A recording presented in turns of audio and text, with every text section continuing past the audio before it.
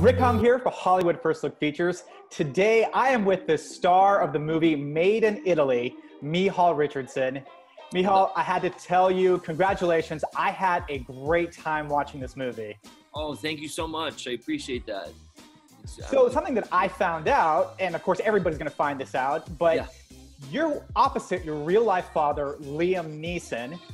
So I'm curious, how was that experience? It made it a lot of fun. I was very comfortable with him on set. You know, not only is my dad, he's my best friend, so we were hanging out a lot of the time. His little trailer waiting room area was a little nicer than mine, so I would sneak in. We would just hang out. He loves drinking tea. We would have little tea breaks between scenes. But then also being able to watch him for the first time really on set and how he sort of managed and worked. It was really cool. I originally wrote the film to be in it, maybe 10 or 12 years ago, and now I'm too old. So you still look young. You look great. I appreciate you saying that, but I definitely feel like I'm too old. I'm certainly not Michael's age. And look, as it went on, I realized I was seeing it clearer and clearer, and I couldn't imagine how would I give it away to somebody else, and then they would do something much better than whatever I came up with, but because it wasn't my idea, I would hate it. So, you know, I was very lucky that I had two producers who decided that they thought I maybe could give it a go as well. We made a short film, which went pretty well, and we felt like, okay, we could try it. Then I got lucky. We just got really, really lucky, Rick, because independent film needs to be supported by A-list film stars. Brutally, honestly, you know, Liam gets paid double what the entire budget of this film was normally. You know, so he took a huge chance because he needs to work with a first-time director like he needs a hole in the head, and he definitely didn't need a pay cut. But I think, you know, there are some parallels between his real life and this story, and he said to me that when he read the script, he laughed and he cried, and then he felt a bit scared about doing it. And that is a very good thing for an actor, to feel a little bit afraid of what you're going to do.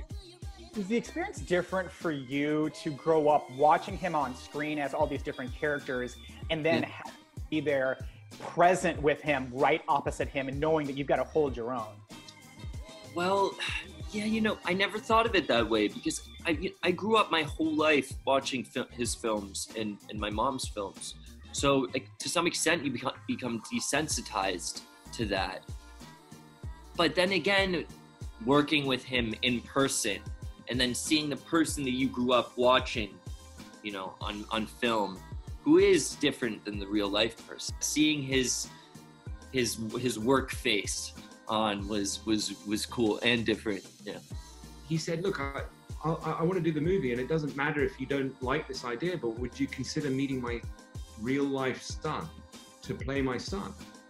And I did. And I was immediately thrilled to discover that his son is insanely good looking. But then he, you know, he's very, very camera friendly. But then he was incredibly talented, really charming. And I don't mean this in a ghoulish way in any way, but, you know, his life experience has been that there is something a bit lost there. You know, he's a searcher. Like I'm a searcher. I wrote the script. My dad died when I was 6. That's where this sort of started. Oh, wow. So he and I had this kind of brotherly connection right away.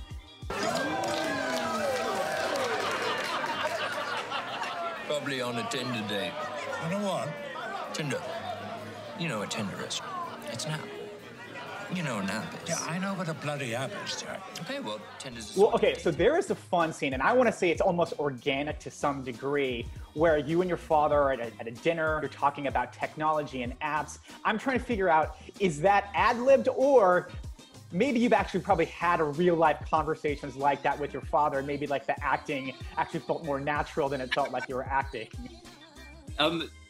For sure. I mean, he is so technologically inept, and To some extent, I am too, but I will get phone calls every now and then. What remote does this work? What? Why are there so many remotes? What's going on? I'm like, Dad, calm down. I got you.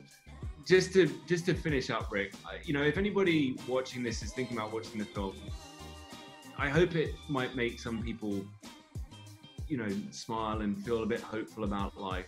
But also, it's the 90-minute vacation that nobody gets to take in 2020. You can go to Italy very inexpensively this year, it turns out. I would 100% agree. Congratulations on a beautiful movie.